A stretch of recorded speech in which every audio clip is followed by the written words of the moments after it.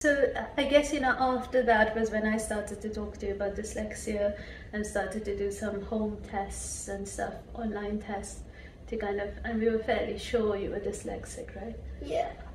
Did that make it better, knowing that there was something? Yeah. Yeah.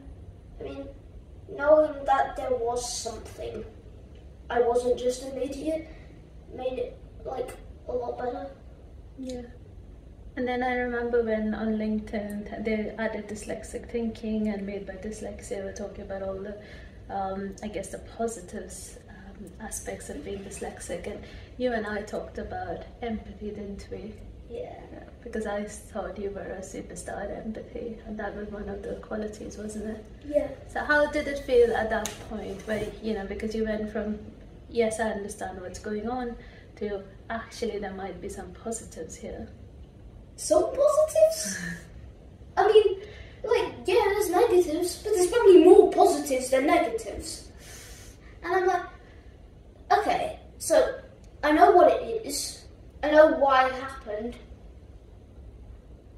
I guess, okay, I'm not an idiot. And then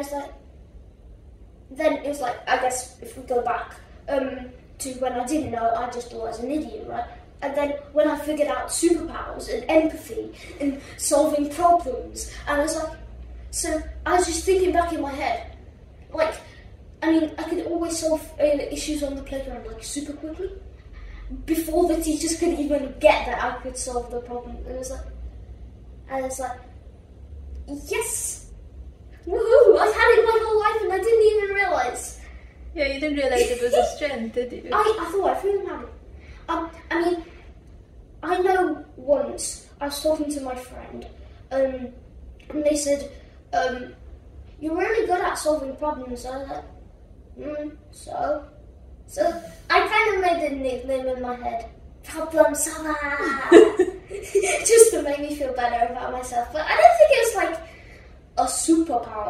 I just thought, I can solve problems pretty quickly. Maybe I should make it in my head as a superpower. Problem solver to the rescue.